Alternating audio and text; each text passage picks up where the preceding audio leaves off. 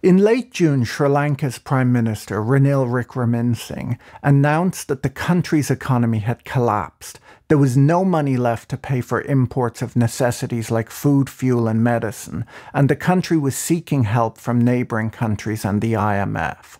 Wickremesinghe, who had taken office in May, emphasised the monumental scale of the task the country faced in turning around an economy he said was heading for rock bottom. Sri Lanka is going through its worst economic crisis since it gained independence from Britain almost 75 years ago. Protesters have been on the streets for the last 5 months, furious about the economic mismanagement, the corruption, the authoritarianism and the nepotism of the Rajapaksa brothers, who've dominated Sri Lankan politics for decades. In July, videos emerged on social media showing people taking over the presidential palace. We saw protesters in palace bedrooms, at the palace gym and swimming in the palace swimming pool. The sheer scale of the protests and the anger of the population prompted Gotabaya Rajapaksa, the president at the time, to flee the country on a military jet to the Maldives and later to Singapore, where he turned in his resignation by email. Sri Lanka's economic collapse has been blamed on the Rajapaksa brothers for heavily borrowing to build Chinese-backed projects, for their corrupt mismanagement of the economy, and for their ill-considered policy-making, which included a ban on fertilizer imports in 2019. When Gotabaya Rajapaksa resigned, MPs replaced him with the Prime Minister Wickremesinghe, who I mentioned earlier, a man that protesters hated so much that they burnt down his house a few weeks ago. With its foreign currency reserves depleted, Sri Lanka, a nation of 22 million people, has run out of money to import fuel and other necessities, leading to queues miles long at petrol stations and daily power cuts. The fuel shortage has put people out of work and forced the country's schools, offices and companies to close. People have been asked to work and attend school remotely, but a lack of IT infrastructure and reliable power make this impossible for most. Sri Lankans are skipping meals and lining up for hours every day to buy the scarce supplies that they need. This is a harsh new reality for a country that had a growing and comfortable middle class until the latest crisis enveloped them.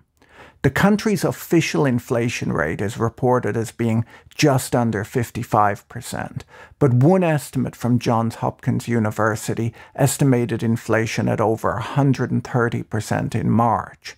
In such a situation, citizens are seeing their wealth evaporate into thin air. According to the FT, roughly half of Sri Lankans will be classified as poor by the end of the year, a shocking reversal for a country that was until recently classified as upper middle income. While demonstrators accused Gotabaya Rajapaksa of mismanaging the economy, the president's older brother, Mahinda Rajapaksa, who had previously been a president and prime minister of the country, accused the citizens themselves of deepening the nation's financial plight. Friends, every second you protest on the streets, our country loses opportunities to receive potential dollars, he said in a broadcast in April. Sri Lanka's economy was, until recently, growing. It took off after the nation's brutal civil war ended and tourists discovered how beautiful the country is. Lonely Planet listed it as the top tourist destination of the year in 2019. Its main economic sectors are tourism, tea export, clothing and agricultural products. Additionally, remittances from overseas employment, especially in the Middle East, contribute significantly to the economy, bringing in badly needed foreign exchange. Industrialization increased the importance of sectors like food processing, textiles, telecommunications and finance to the economy over time, and Sri Lanka was listed as the second wealthiest country in South Asia, just behind the Maldives in terms of GDP per capita. So what went wrong? Well, there's not just one factor to blame for the problems Sri Lanka faces today. Instead, a number of internal and external issues hit the economy all at once over the last few years, which contributed to the economic collapse that we see right now. Unfortunately, there's a long list of other highly indebted countries around the world today who might find themselves in a similar situation, having to choose between subsidizing essential goods for their populations and paying their creditors. We'll talk about those countries in just a moment. Sri Lanka's long-standing high debt and large civil service have for a long time contributed to very high budget deficits. Additionally, the country's focus on domestic goods, things like the construction sector, instead of export growth, only increased Sri Lanka's trade imbalance. Sri Lanka now imports $3 billion more than it exports every year, and that's part of the reason that it's run out of foreign currency. Tourism was a key sector of the Sri Lankan economy, but the Easter bombings in 2019 and the global pandemic which struck in 2020 combined to halt this key industry, which had been counted on to bring a lot of foreign currency into the economy. Gotabaya Rajapaksa promised when he was elected that he would deliver a prosperous nation. His main approach to achieving this was through instituting the largest tax cuts in Sri Lankan history. Rajapaksa cut both VAT and income taxes in 2019. The tax cuts were later reversed, but only after creditors downgraded the country, blocking it from borrowing more money while its foreign reserves were sinking. In an extremely controversial move, he banned the use and the import of synthetic fertilizers in a bid to become the first country in the world to fully adopt organic farming. Now, while this ban was also quickly rolled back, only a small amount of synthetic fertilizer made it to farms in time, and crop yields were severely affected. The lack of fertilizer led to a significant drop in tea production and important export. Rice production, a food staple in the country, plummeted too, forcing the government to spend $450 million of foreign reserves on rice imports. With the country's revenues slashed and credit rating falling, the government struggled to refinance its foreign debt. Now, before we discuss the foreign debt, let me quickly tell you about today's video sponsor, Morning Brew. As I'm sure you can imagine, I'm a big consumer of financial news, and Morning Brew is an amazing way to get up to speed on what's going on first thing every morning. Instead of aimlessly browsing social media, sign up for Morning Brew. It's a totally free daily newsletter delivered 7 days a week. They get you up to speed on business, finance, and tech news in around 5 minutes each morning. It's become one of my favorite news sources. They had a great piece recently on Sri Lanka that inspired this video. Sign up using the link in the description below. Now, there were other big problems in Sri Lanka too. The Rajapaksa family had been borrowing money for years and spending it on white elephant projects. Lotus Tower, the tallest communications tower in South Asia, was built at a cost of $105 million in the capital city, Colombo. It was supposed to be used for communication, observation, and other leisure activities. It was ceremonially opened in 2019, but remains out of operation today. It stands as a monument to malinvestment in the country. There was also a monorail project proposed at a cost of $1.3 billion, which luckily never began construction, as it would have been almost as wasteful a project as the Las Vegas Loop. Well, maybe not quite that bad, but you know what I mean. A deserted 4-lane highway in Sri Lanka leads to Hambantota, the home region of the Rajapaksa family, where an unused convention centre, a massive international airport, and a 35,000-seater cricket stadium, which has hosted less than 3 games a year since it was opened in 2011, sit. All are empty and rotting away in the heat.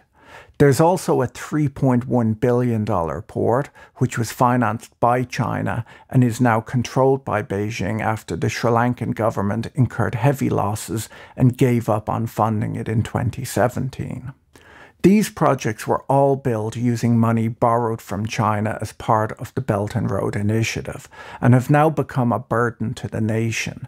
The issue is not just the unpaid debts, but the ongoing cost of maintenance required to preserve any value these white elephant projects may still have. Newspapers in Sri Lanka claim that 20% of the money borrowed went as kickbacks, being paid as commissions to the Rajapaksa family and their associates. The family borrowed heavily overseas to spend lavishly in their home region of just 600,000 people, and it appears that they spent the money on projects that would make them and their associates rich rather than benefit the overall economy. Political corruption is a huge problem for the country, as not only did it play a role in squandering the wealth of the nation, but it also complicates any possible financial rescue for Sri Lanka. Any assistance from the IMF or World Bank would come with strict conditions to make sure the aid isn't mismanaged. The final two blows to the Sri Lankan economy came from external events. Russia's invasion of Ukraine caused energy, food, and fertilizer prices to skyrocket. The highest inflation in 40 years in the United States caused the Federal Reserve to hike interest rates aggressively. These two events made conditions particularly difficult in emerging markets like Sri Lanka. The war in Ukraine meant inflation in Sri Lanka, and higher rates in the US pushed up borrowing costs worldwide and drove the US dollar higher. This means that any trade invoiced in US dollars is more expensive and dollar-denominated debt is more difficult to service. Sri Lanka defaulted on its debt in May, having chosen to use its remaining foreign reserves to pay for staples rather than to pay creditors. So what happens then when a country defaults? Well, the Paris Club is an informal group of creditor nations that meets each month in Paris to find workable solutions to payment problems faced by debtor nations. Their process of restructuring debt, which was established in the 1950s, typically falls under what's known as the Common Framework, where the negotiation is held in an open and transparent manner, and the creditors coordinate their engagement with the debtor country, and all agree to the same terms of a debt restructuring, which involves some form of debt relief. China, however, is not a member of the Paris Club and has a different way of dealing with countries who are having trouble meeting their debt service obligations. Sri Lanka, like many emerging markets, owes a lot of money to China, who accounts for around 10% of the country's foreign debt. The other big bilateral lenders are Japan and India, followed by the Asian Development Bank. It's difficult to know the exact amount owed to China, as they don't disclose their deals. The World Bank estimates that around the world, almost a quarter of emerging and developing countries' external debt is owed to China, and they've so far been reluctant to restructure any of it. Sri Lanka's debt talks will be closely watched as a test of how Beijing works with creditors who are in distress, as they've made a lot of emerging market loans which are under strain due to rising inflation and the fallout from the war in Ukraine. I covered that in my last video. Sri Lanka's default has left many investors wondering who the next sovereign borrower to go into restructuring will be. Foreign investors have been pulling money out of emerging markets for 5 straight months now. This is the longest streak of withdrawals on record. It highlights how recession fears and rising interest rates are shaking developing economies. Beyond Sri Lanka, there's a long list of vulnerable countries, more than 20 of whom have foreign bond yields over 10%. Spreads on foreign bonds issued by Ghana, for example, have more than doubled this year as investors price in a rising risk of default or restructuring. Pakistan, Ghana, Egypt and Tunisia are all in rescue talks with the IMF right now. The severity of the crisis means that Sri Lanka is seeking $1.5 billion from its biggest bilateral lenders, China, India, and Japan, in bridge financing so that they can resume imports of badly needed fuel. Sri Lanka needs large-scale, long-term economic restructuring, and for that to happen, the government will have to negotiate a working deal with China, as the IMF is not going to give Sri Lanka money so that it can be used to pay off its debt to China or any other entity.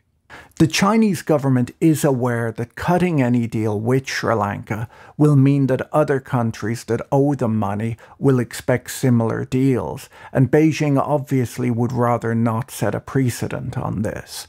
China will most likely have to work with Sri Lanka and other lenders, especially once there's a new government in place, as China will want to cultivate goodwill and maintain influence in a strategically important country, and probably won't want to be seen as exacerbating Sri Lanka's problems. If you found today's video interesting, you should watch my recent video on the weaponization of the US dollar. Don't forget to sign up for Morning Brew using the link in the description below. It's totally free, so there's no reason not to try it out. See you again soon. Bye.